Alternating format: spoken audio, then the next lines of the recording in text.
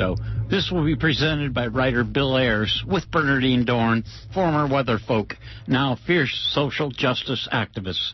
Thursday, December 1st at St. John's Presbyterian Church, 2727 College Avenue in Berkeley. There's free parking and wheelchair access at this KPFA benefit. Advance tickets at brownpapertickets.com and indie bookshops. For Bill and Bernardine, December 1st. And you are listening to 94.1 KPFA and 89.3 KPFB in Berkeley, 88.1 KFCF in Fresno, 97.5 K248BR in Santa Cruz, and online at kpfa.org. The time is 1 p.m. Stay tuned next for your own health and fitness.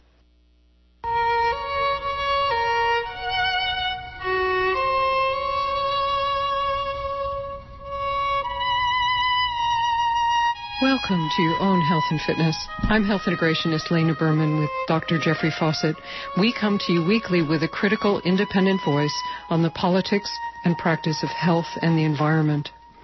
A recent show we did on the dangers of statins and the entire cholesterol-lowering strategy brings us to the question of which fats people should eat.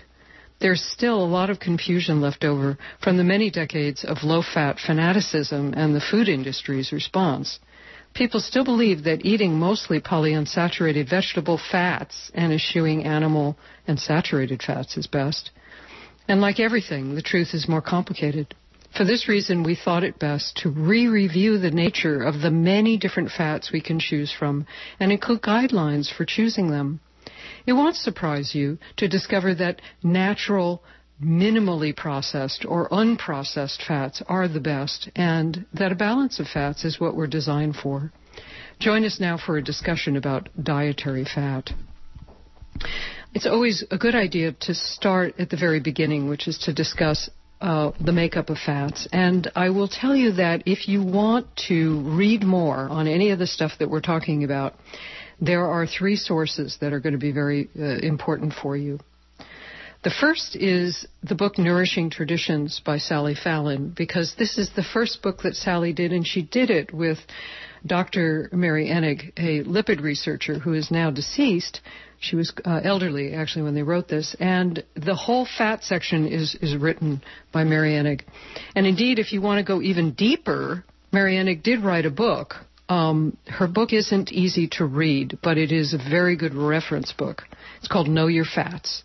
And it's probably only available in used copies. It may not be easily available. But again, Nourishing Traditions has much of the information you would need. And then if you want to read more, I mean, Nourishing Traditions also has all the research in it, you know, like going back to the Framingham studies and how do we know these things that we're saying? Well, it's all in here, you know, in Nourishing Traditions, also in Know Your Fats. And indeed, The Cholesterol Myths, which is the book we referenced a bit during the statin show, The Cholesterol Myths with an S at the end by Uffe, U-F-F-E, Ravenskov, R-A-V-N-S-K-O-V, M.D. and Ph.D., who is a Danish researcher living in Sweden. His book, which was published by Sally Fallon's New Trends Publishing, has all of the research in it, and it goes down the list of the myths that people have about cholesterol in particular and health, and also talks about other forms of fats and what the problems might be with them, or the, you know, whatever. But for the benefits, Nourishing Traditions, Know Your Fats. Both book Nourishing Traditions and Cholesterol Myths has lots of research. So if you want to look up anything that I mention here, or if you want to read the research, read the abstracts and discussion, that's where you find it. So all fats fall into several different categories, and I will be brief here because this information may not help you, but it's worth having some familiarity with these terms. You've all heard these terms, which is saturated fat, monounsaturated fat, and polyunsaturated fat. But what does that mean? Saturated fat is when all the available carbon bonds are occupied by a hydrogen atom. So they're very stable. This is why they don't go rancid when you leave them on the kitchen table if they're natural saturated fats. And you can cook, high heat with saturated fats. They will be, as I said, solid or semi-solid at room temperature. And your body makes saturated fatty acids from carbohydrates, and they're found in animal fats, and they're in tropical fats, as you may know. Monounsaturated fats are the ones that have one double bond in the form of twin carbon atoms, double bonded to each other, and therefore they lack two hydrogen atoms. So your body also makes monounsaturated fats from saturated fatty acids and uses them in all kinds of ways. They are relatively stable. They don't go rancid easily, and they can be used in cooking, but monosaturated fatty acids are most common. They're commonly in food in a form called oleic acid, and that's olive oil. But it's other oils, too. It's some of the nut oils, almonds, pecans, cashews, peanuts, and avocados, vegetable, have monounsaturated. And you will be surprised to know that pork fat is indeed very high in monounsaturated. So this is the one everybody loves and thinks is wonderful. One of the problems is that monounsaturated fat, in my experience of reading about these fats, is more likely to cause weight gain than saturated fats, and we can talk about why as we get further into the show. So polyunsaturated fats, these are the babies, these are the ones that were promoted when this first cholesterol fear-mongering thing started many, many years ago with the low-fat diets and eschewing fats, but you could have polyunsaturated. This is a real gangbuster thing for the food industry, who started making very dangerous fake fats in the form of margarines, trans fats, which we've discovered cause cancer and all sorts of heart disease and all sorts of mischief. Incidentally, Mary Enig was one of the main people whose research and her activism is part of the reason trans fats finally were taken down several pegs, and now everyone knows they're dangerous. Polyunsaturated fats have two or more pairs of double bonds, and therefore they lack four or more hydrogen atoms. They are, because they're liquid, even when they're refrigerated, the unpaired electrons at the double bond makes them highly reactive. So these oils go rancid easily, very easily, and they have to be handled with care. They really should never be heated or used in cooking. Now, there are some exceptions that I'll talk about where you can maybe use them as a coat on something when you're baking slowly or something. But in general, they're very volatile. And because they're volatile and can be damaged easily, they're tricky, and their use should be considered. You should use them in a considerate way. That doesn't mean you have to avoid them. It just means, but, even a good olive oil, if it's good quality virgin organic olive oil, is going to have some susceptibility to being overheated and burned and damaged. Jeffrey, you had something? One of the things that fats, as I'm sure you know, is used for is to power the body. It's an energy source. And the reason why bodies make saturated fat rather than polyunsaturated fat is that saturated fats have the highest energy potential.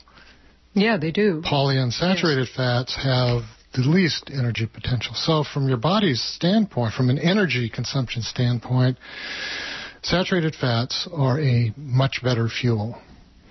There's a section in Mary Enig's book, Know Your Fats, where she discusses the fact that she's comparing the amount of energy storage you get from fat versus carbohydrates, and points out the fact, and you can see this with animals who are like gorillas, mountain gorillas, who are reliant on lots of vegetable material and carbohydrates to keep going, and they're very large animals, but they're also very they have a lot of fat on their body. So one of the things that's confusing for people is they think if you eat fat, you're going to have more fat on your body, but in fact it's the opposite. If you eat good quality saturated fats, as your primary fat, you're more likely to stay lean because they pack so much energy into a small, you're not going to be carrying around a lot of fat. It's different, the saturated fat is. Anyway, so we'll also get back to that too. Now, indeed, the other things that you can do with fats is break them into short-chain fatty acids, which have 6 carbon atoms. You won't be tested. These are saturated fats. They have antimicrobial properties. So, some of these, including butter, it turns out, and coconut oil, and some of these others are antimicrobial and antifungal. They don't need to be acted on by the bile salts, but they're generally absorbed for quick energy. So as Jeffrey was just saying, for this reason, they're less likely to cause weight gain than olive oil or commercial vegetable oils. Medium-chain fatty acids have 8 to 12 atoms, and are found mostly in butter, fat, and tropical oils. So these are, again, antimicrobial. They're absorbed directly for quick energy, as Jeffrey pointed out, and they contribute to the health of the immune system. Very important point about fats that are saturated. Long-chain fatty acids have 14 to 18 carbon atoms for the geeky people in the audience, and can be either saturated, monounsaturated, or polyunsaturated. And very long-chain fatty acids have 20 to 24 carbon atoms, and they tend to be highly unsaturated with 4 or 5. It gets very complicated. But now some people can make these fatty acids into essential fatty acids in your body, but there are others who can't. For instance, diabetics or people with blood sugar abnormalities cannot turn oleic acid into essential fatty acids. They have to come directly from fish and things like that to get the EFAs. So the animal foods are organ meats, egg yolks, butter, and fish oils. So you know about that. So the important thing here is that the essential fatty acids have to be consumed in your food. It's rare for people to be able to make them in their bodies automatically, and they're responsible for a whole bunch of really good actions in the body. So that's kind of the very shorthand version of what fats are about and how they're broken up. So you understand that there's mostly saturated, polyunsaturated, and monounsaturated. So one of the reasons for using saturated fats primarily, aside from the energy use that we just talked about, and aside from the fact that they're stable, which is very important, because if you are using oils that are easily damaged by heating or rancidity, which saturated fat is not, then you run into inflammatory problems from the fats you're eating. So fats can be easily damaged when they're polyunsaturated. So saturated fats have a number of reasons why they should be preferred.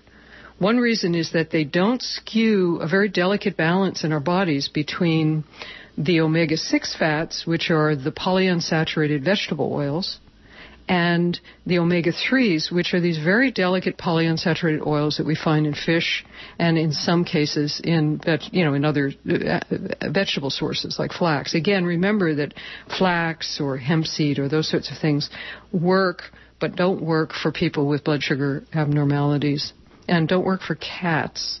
I don't know about dogs. So fish oils are the most direct thing. When you get an imbalance between the omega-6 polyunsaturates and the omega-3s, there starts to be some substantial health problems, including issues with heart and mental capacity and mental illness. There's a number of reasons for using polyunsaturated fats. They're mildly, the polyunsaturated fish oils, for instance, the omega-3s, they are protective in a number of ways. They work very well in cases of psychiatric symptoms. They are mildly immunosuppressant, but if you have somebody with an autoimmune disease or some kind of runaway infection, sometimes that can be, especially in autoimmune, it can be very important to use fish oils in higher doses. So it's very dose dependent, but a modest dose of omega-3 fatty acids with the usual complement of antioxidant vitamins in your diet, including vitamin E, doesn't have to be taken at the same time, to protect those oils which are so easily rancid. They go south so easily. Just the heat of your body will put them at risk. So having the antioxidants in the diet and having not an imbalance between those and the omega-6s, which can also cause problems in the body from them going rancid or becoming damaged. So, again, not saying polyunsaturated fats are bad. They're part of our diet. They're in our foods, and they're important, and certainly the omega-3s. But if there's an imbalance, you see study after study after study showing how people get into trouble when the omega-3 to 6 balance is skewed toward omega-6. Do you have anything that you want to add to this so far? I was just going to say that there's a recent review in the journal Lipids, which was devoted to new research on dietary fats. And one of the things they note in the commentary on it is that there's been considerable research about an imbalance in omega-6s because of this push to substitute polyunsaturated fats for saturated fats, finding an association between an imbalance of 6s with allergies, asthma, immunosuppression, decreased fertility, preeclampsia, encephalitis, and cancer. Yeah, well, it's well known that the omega-6s, the vegetable oils, the highly polyunsaturated oils, as I said, are easily damaged, and they can cause mischief. So that's good that you found that study. That helps to explain that. So, one of the things that happens with this cholesterol busting stuff, where everybody's trying to get cholesterol to go away. Oh, I should just mention you're listening to Your Own Health and Fitness. Lena Berman and Jeff Fawcett. We're discussing dietary fat. And I should explain that this was started by, it was actually... Well, are you talking about the dietary guidelines, yeah, or the cholesterol, the Ansel Keys stuff? No, I'm talking about when there was it was under when George McGovern was a senator. McGovern, thank you. And they put together the dietary thing, and the guys who are now at Science and the Public Interest were on his staff, and they were avid vegetarians. Yes, and they really pushed this forward. So they did an experiment, basically, on the public for the last, now it's almost 30 years. 40 years. How soon we forget. And actually what we've seen is this just, that heart disease has exploded. It's become worse, and obesity rates are up. And anyway, it seems not to be working. So there's plenty of research, as I said, in the cholesterol myths, and also in Marianne and Sally Fallon's book, Nourishing Traditions. But let's talk about the benefits of cholesterol to begin with here for a minute. Blood, it helps to control your blood sugar. It gives you terrific satiety.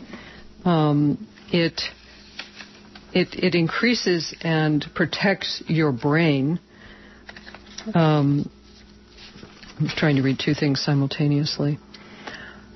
Your hormones are made out of cholesterol. Your lung surfactant is made out of cholesterol. Immune function is dependent on cholesterol, and as we mentioned in the last show, when cholesterol is driven down, immune function plummets. And indeed, mental disorders and psychiatric stuff gets worse when people's cholesterol is low.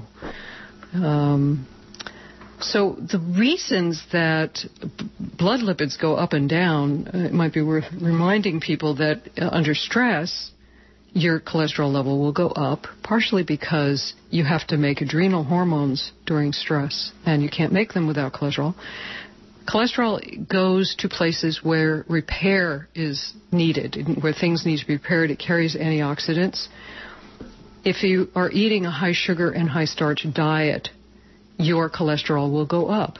And if you avoid fat in your diet, your body will kick up the cholesterol and triglycerides because they're so essential. And I need to go to Mary Enig here to continue. Jeffrey, if you have. Oh, sure.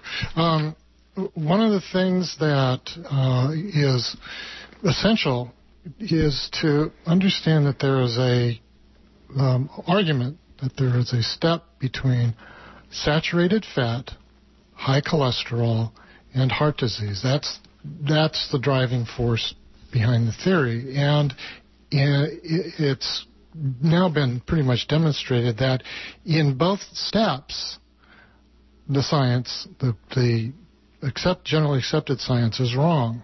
So that the association between saturated fat and cholesterol is that LDL, low-density lipoprotein, which is a fat, carries things around in your blood. One of the things it carries is cholesterol. And when it does, that particle is nice and fluffy. And that nice fluffy particle is associated with good cardiovascular outcomes. There's another particle, high density LDL, which is associated with high carbohydrate diet. That is associated with higher risk of cardiovascular disease and events. So, and following on that chain between, and in addition, the causative, there's never been a consistent demonstration that there's a relationship between cholesterol and serum cholesterol in your blood and risk of heart disease. Well, and that's the work of Uffe Ravenscoff has picked that one apart. Well, and that's why it's called cholesterol myths, as you go down the list of myths. So some other quick things is that there's never, and this is both Uffe and Mary Enig and various other researchers and skeptics too, cholesterol's never been in any study shown to increase heart risk for women. It's much more complicated why women get heart disease. It's much more about hormone imbalances and stress and, in fact, dietary mistakes like damaged fats and things like that. But women are very susceptible to heart disease from stress. Older individuals, in fact, the women with highest cholesterol, older adults in general, have in all research shown to live longer unless their blood sugars are high, and that's because of what Jeffrey just said about lipoprotein A. Older people need more cholesterol because of the phospholipids in our brain. They need it for brain function. They play a vital role in the health of our bones. Would you think of that? Isn't that interesting? For calcium to be effectively incorporated into the skeletal structure, at least 50% of dietary fats should be saturated. That's modest. They protect the liver from toxins and alcohol and drugs, even prescription drugs. And they enhance the immune system, as I said. They are needed for proper utilization of essential fatty acids. I mentioned that as well.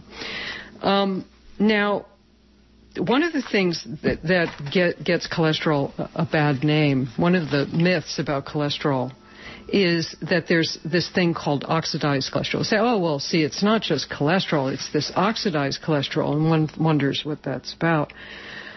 What Uffe says about oxidized cholesterol is not surprising. He says it's mistaken. It's a mistake that people are connecting this to cholesterol.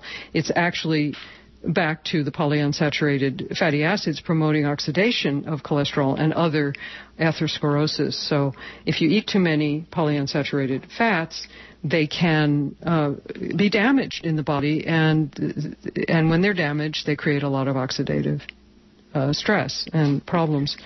What Mary Enig says is that the primary reason for oxidation of cholesterol is from food processing, because they process foods to make them into powders and like milk powders and egg powders, all these foods that are so highly processed. The cholesterol is damaged from the processing and the heating and the spraying and the powdering and all this stuff. So, and then the other thing, of course, is the fake fats, the trans fats, which are not even real fats, in margarines and things like that. Now we're moving away from that because we know that that's dangerous. But, in small ways, even when we are saying that using powdered protein things that are high and that have fat, like eggs and things like that, that indeed you are increasing the amount of oxidized cholesterol in those products because of the damage of the cholesterol. Now, in a small way, there's a question about when you're eating eggs, which are fantastic food because eggs have all this nutrients in the yolks, and the cholesterol that's there has never been shown to raise cholesterol levels in people. It's very protective. Now, part of the reason for that is because eggs have egg whites, and egg whites have albumin, and albumin blocks the absorption of things like iron, and it also balances out some of the... Anyway, it's a very healthy food, but you don't want to throw them in a blender. No, I mean, no, you're laughing, but people do that. They make, whatever. So if you want to whip your eggs, the best way to cook your eggs is soft boiled, but some of us don't like runny whites. So you can do just a softer yolk if you fry them. But if you want to scramble them, do it gently. Just take a whisk and do just enough to get them to mix together. Don't whip them. And so it's the oxidized cholesterol is mostly from these food processing mistakes, and also from imbalances with these oxidized fats, damaged fats. So to go a little further, damaged fats also are a primary cause of cancer and immune dysfunction. Polyunsaturates, fake trans fats, they are extremely dangerous. So I've already mentioned the low cholesterol and mental dysfunctions, and low omega-3 is also. So the brain on cholesterol. Here's something that, Jeffrey, you might want to discuss. We have enough time for you to start doing that. You can avoid dementia and Alzheimer's by keeping your blood sugars down. So why don't you talk about this paper about how high insulin blocks a certain enzyme? Well, actually, it's I think that the discussion is in Bruce Fife's book. No, actually, the paper is not in the book. He doesn't. He talks. Oh, he talks about the concepts, but he doesn't. Yeah. Insulin is the hormone that opens up cells so that glucose, blood sugar, can be absorbed and then used as energy or stored as energy. And to do that, among other things, there is a key enzyme that's used that's called GLUT4. When blood sugars are high, insulin levels go up in order to respond. And if you have metabolic syndrome or prediabetes or diabetes or any of those categories that they've invented to do things to you, that your insulin levels respond, and if you have high glucose in your brain, insulin levels will be high, and GLUT4 levels will decline, which means that your brain will starve. Your brain lives on sugar, and in fact, if you are a type 1 diabetic, one of the things that you are in danger of is your body producing ketones.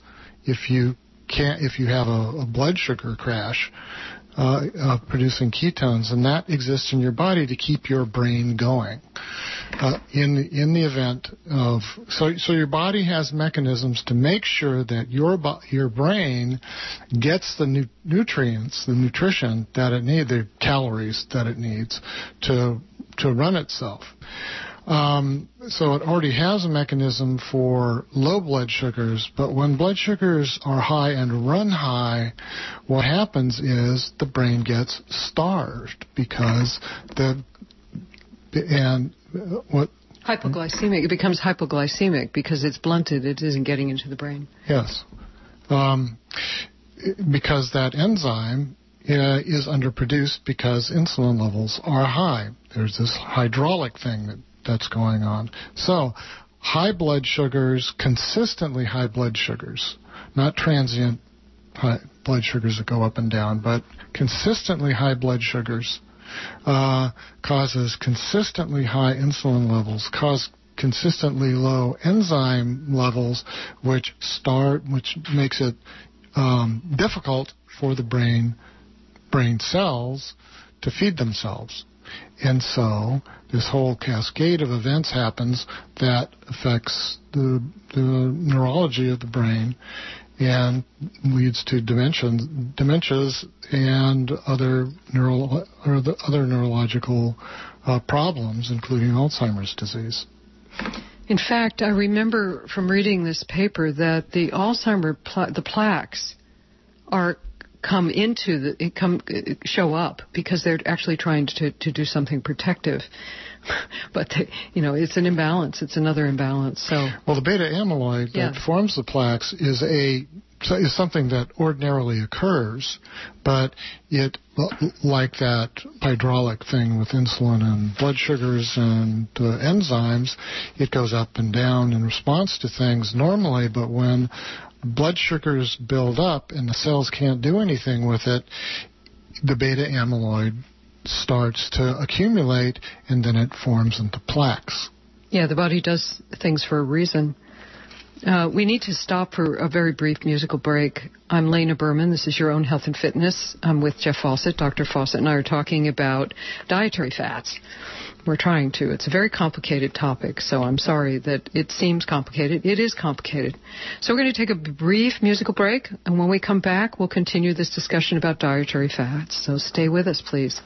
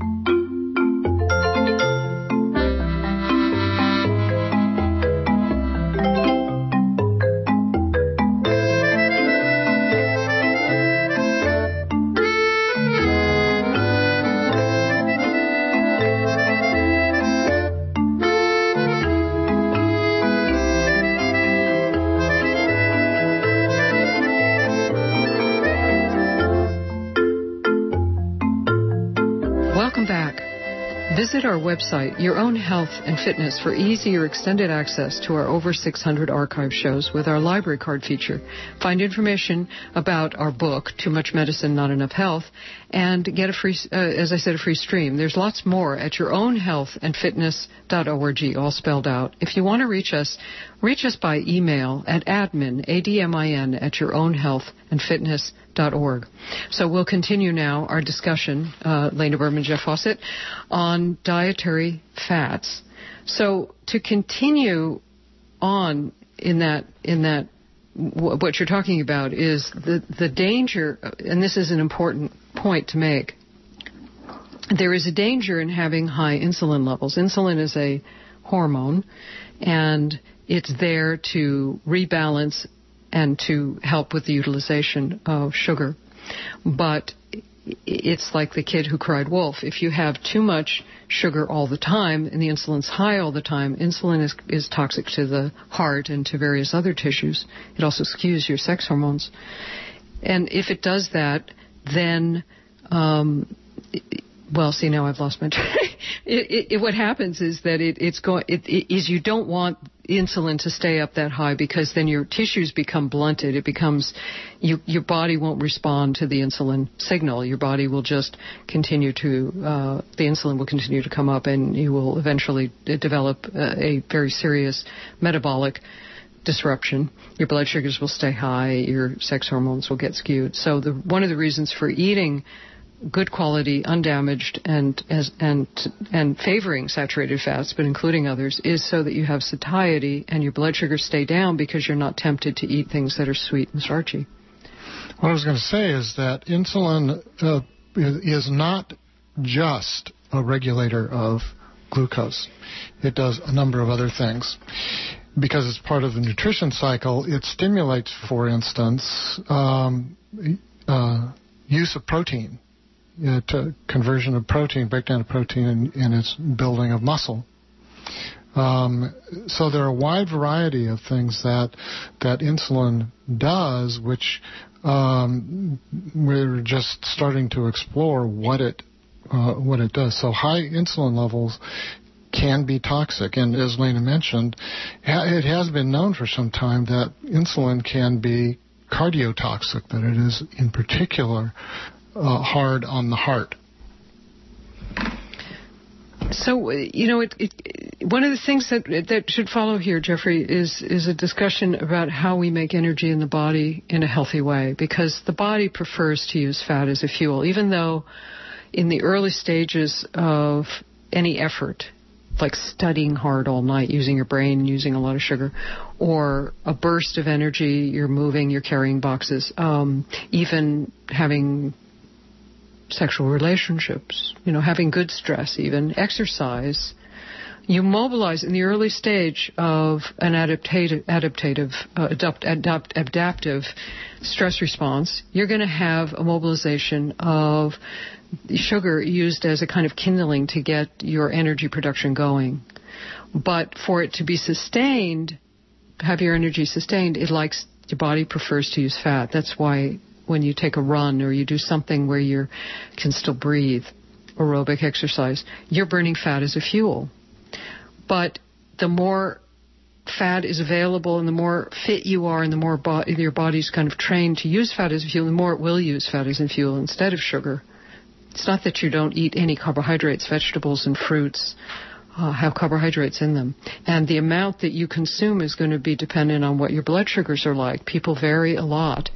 If your blood sugars are over 100, you probably have to really be careful with fruit and certainly not eat starches like grains and potatoes and noodles and all those things. So you're going to have to depend on good quality proteins and good fats that give you good satiety in vegetables, for carbohydrates.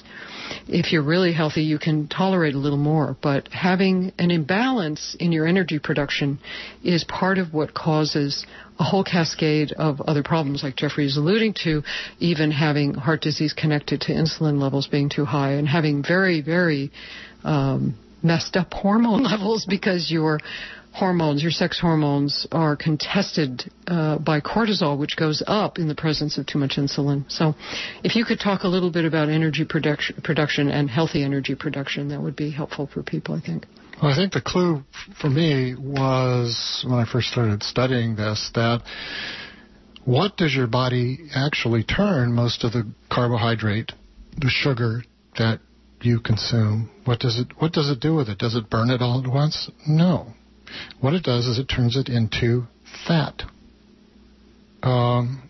It turns it into fat, and it stores it. Now, it can turn some of it, but a small amount of it, proportionately, into glycogen, which gets stored in your liver, and some of it gets stored in muscle, skeletal muscle, so that it can be converted quickly into sugar in the event of an emergency. But most of what carbohydrates get turned into is body fat.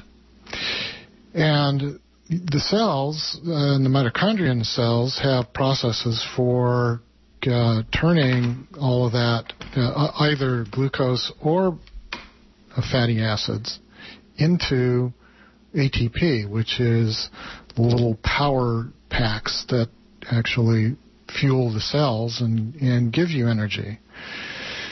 One of the things to notice about, for instance, burning energy, when you're burning energy, if you're doing aerobic exercise, depending on your level of fitness, you will start breathing deeply, not gasping for breath. You will start breathing deeply sooner or later in your exercise. The sooner you start breathing deeply, that means your body's asking for a lot of oxygen.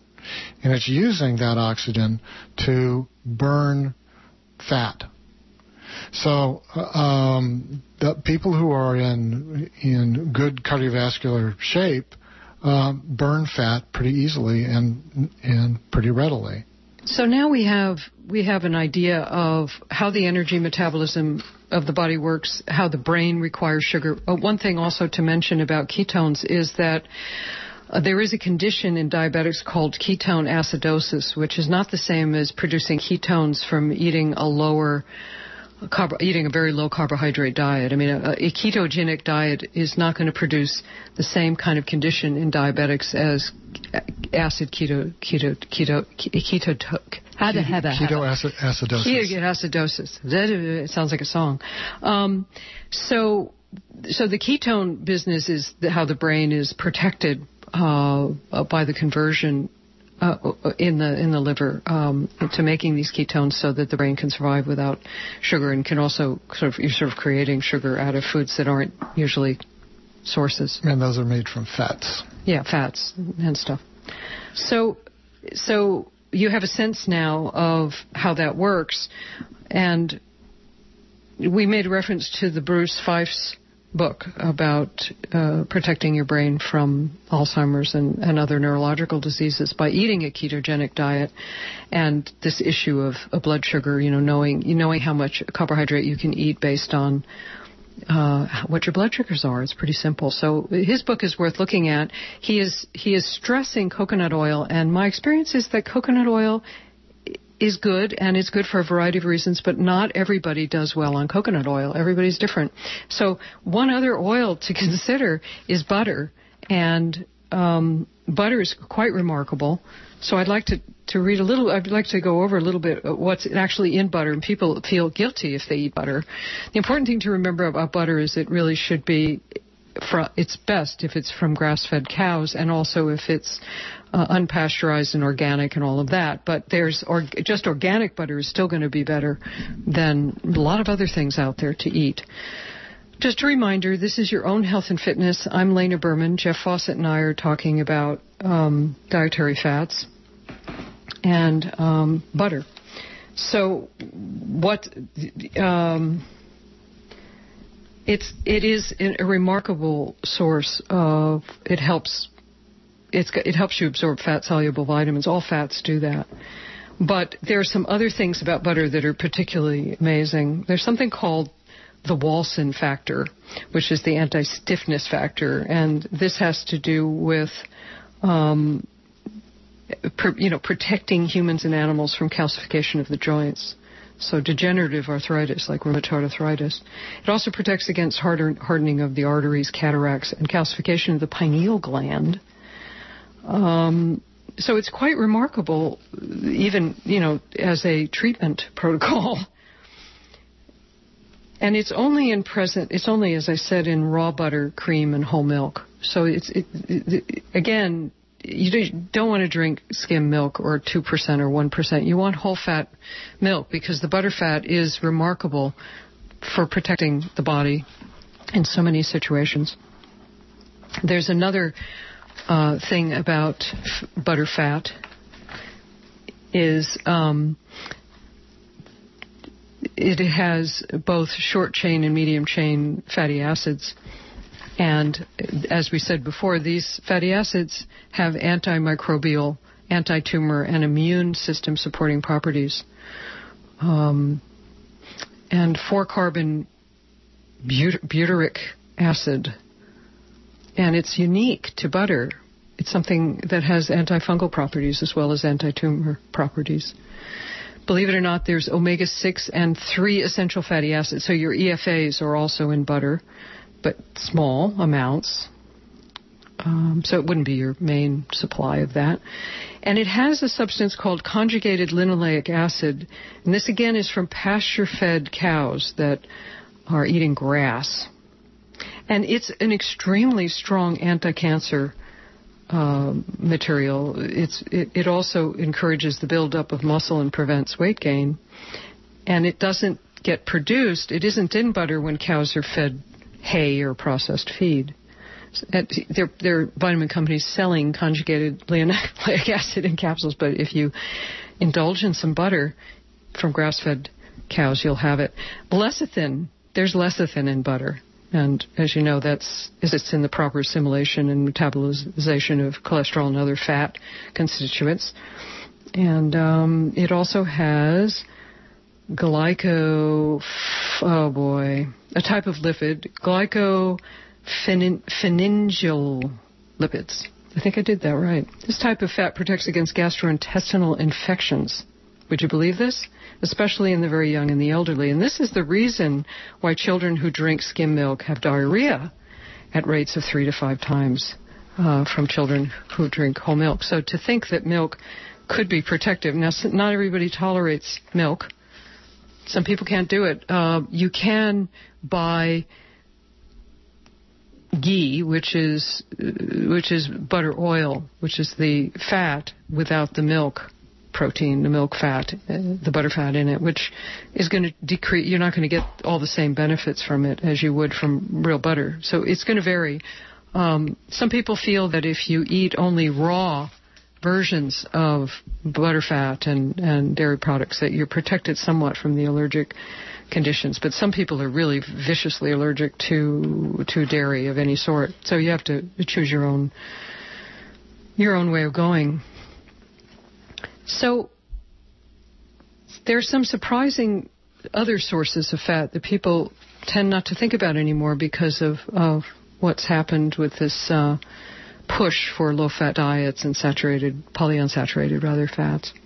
And that is lard, for instance, pork lard, which is has a constituent that is somewhat similar to olive oil, not entirely.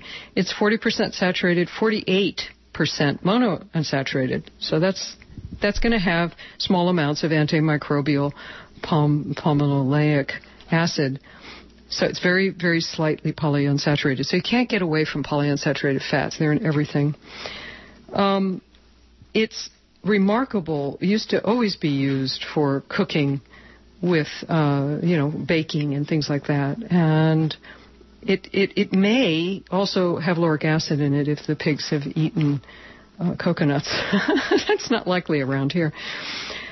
It's very stable. It's very good for cooking. Probably offends a lot of vegetarians, but there you go. And then duck and goose fat are very good. Chicken fat is okay, but duck and goose fat is even better. And you can get beef and mutton tallows, those things. You have to sometimes make these yourself. You can sometimes find a source for the fat, and then you can render it. And after you're done rendering it, you end up with these crunchy little wonderful... What would you describe them as? Pork rinds. Well, it isn't, though. It isn't pork rinds. It's just crispy. The fat's been sort of cooked out of it, and you have these crispy, wonderful things that are kind of freebies since they don't do anything to your blood sugar or your other fat ratio balance. Obviously, good quality olive oil, as I said, you still want to be careful about how you treat it, because it still can go rancid over time. It's much more stable than other things. Now you can find macadamia nut oil.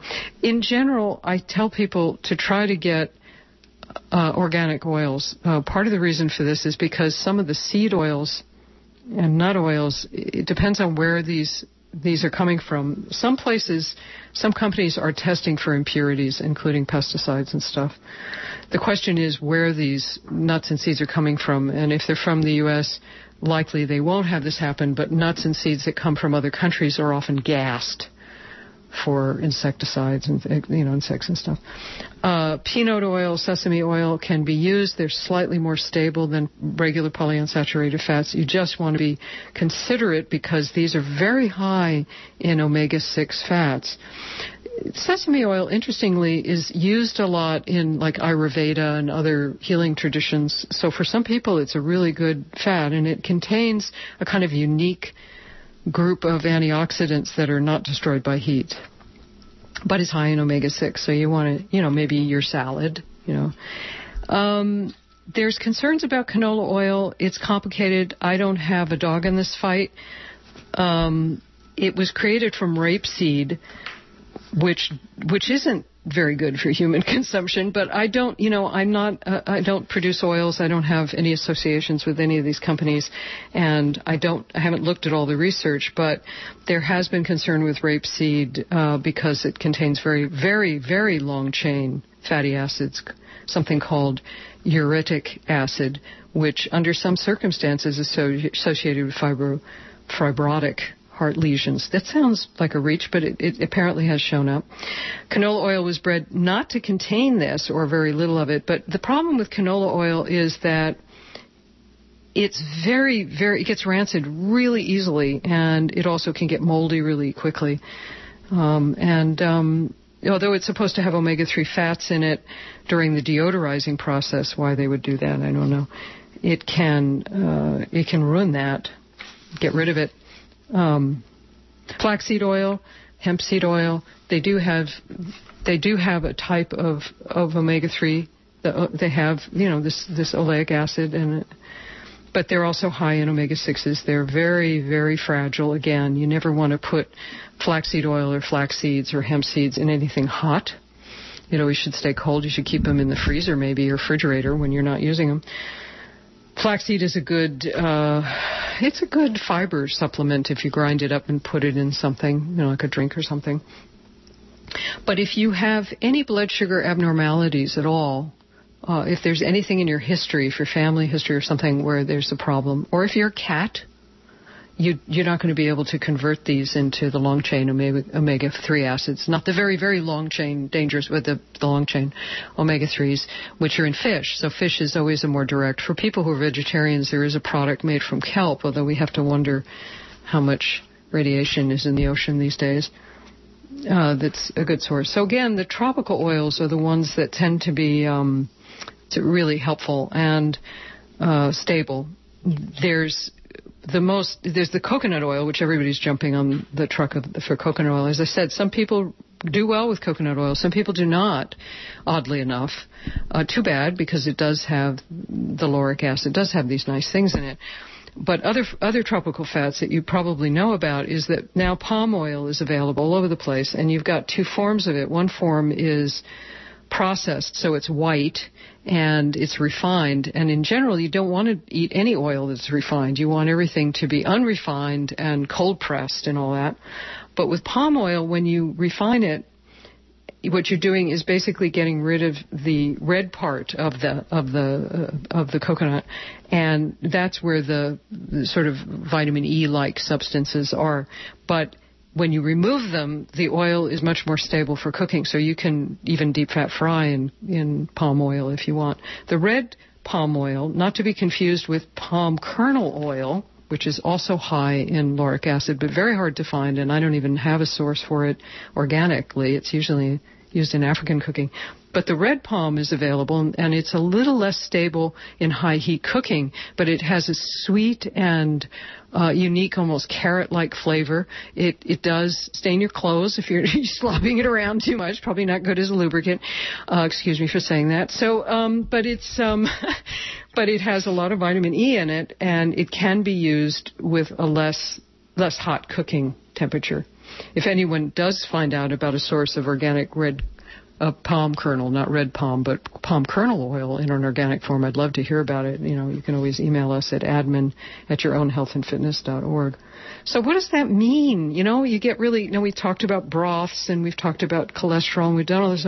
So what do you do? Well, one of the problems is that because people's bodies are so unique and different, it's going to really depend on who you are and what you need to feel good, and that takes some experimentation.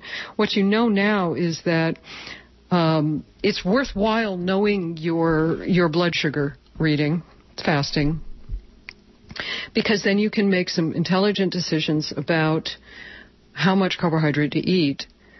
And you can also, to be honest, you can take your clothes off and stand in front of a mirror and get a sense of how many carbohydrates you can eat. But it is the case that if you eat closer to a high-fat diet, you're less likely to put on weight, and obviously it helps if you exercise as well, because then you're mobilizing that good energy cycle too. And then, how do you introduce the carbohydrates? Some people do really well with very small amounts of extremely unrefined grains of various sorts. Some people can't go near them for anything, so you have to decide who you are and experiment. My own preference has always been for the sort of paleo-style diet, and that may not work for some people who maybe do better with some carbohydrates and can follow a modified vegetarian diet where they have high fat, good quality dairy products and ethically raised eggs being a wonderful food. So in these last few moments, if you have more to add, what are your favorite ways to use fat and cook? You've got your own. You're a great butter fan.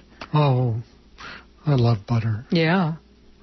For a while, I should go back and start doing this again. I was rendering what's called fatback, which is pork.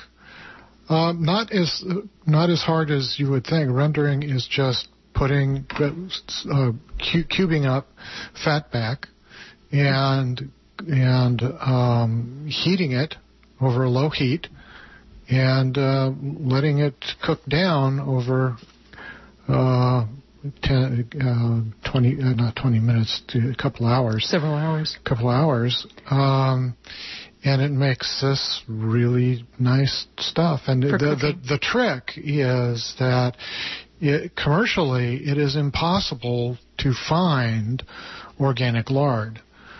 Or lard that is... I tell a lie. There are some very small pork husbanders who sell lard that's from their hogs and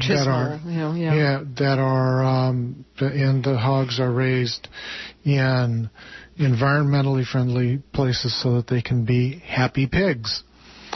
But you can do it yourself if you can find some place that sells organic fatback. Or even in some cases natural. What we've discovered is that some places, it depends on the size of the operation. You can interview the supplier that's selling the pork and find out about how they treat the animals and whether or not they're GMO feed. So that's very important. But one of the ways you can tell is that when animals are fed GMO foods, they're very unhealthy and the meat tastes terrible. So part of the way you can tell is by the quality of the meat. But it would be a small grower instead of a large one, and then you get some of the fat. They sell it pretty inexpensively. That's a good fat. I like ghee. I like palm. So find out what you prefer. Just understand the basic concept of there's no bad fat. There are fats that are easily damaged and can cause mischief in your body. They're not bad. If you have small amounts of them and you treat them properly, they're okay to have. But you want to have make sure you have a source of omega-3s, like fish, if you can, fish oils. And you want to eat a fair amount of the saturated fats, not a terrible life. You probably want the polys for your salad or something. So that takes us just about to go ahead. Well, one last thing to promote saturated fats again is that one of the characteristics of saturated fat-based diet versus diets where it has been eliminated is satiety. Yep. You're just going to feel better. And another is taste.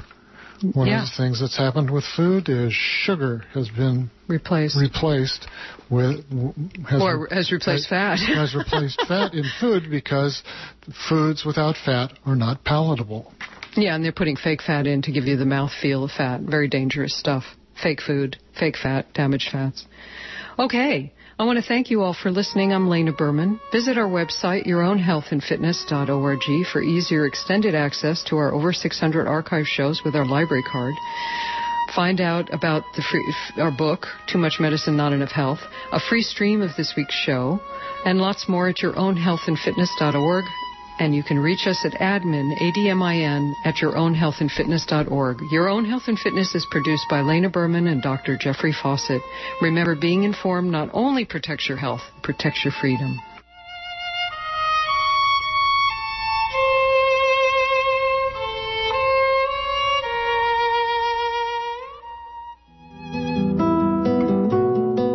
Tikkun Magazine is celebrating our 30th anniversary with a conference the weekend after the election, Saturday and Sunday, November 12th and 13th. This is to honor all of you social change activists and to bring the Bernie people and the Hillary people together to strategize so that we can be prepared for the challenges that will arise in the Hillary Clinton presidency.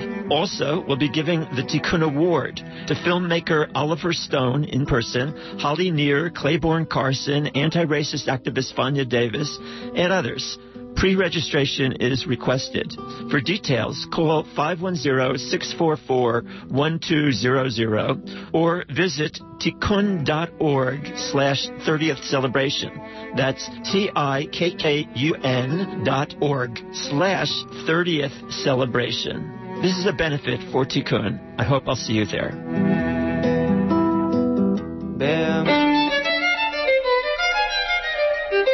Because of you, KPFA will be able to continue our wide-ranging, unfiltered coverage of this grave election season. Beginning Wednesday, November 2nd, through the day after Election Day, Wednesday,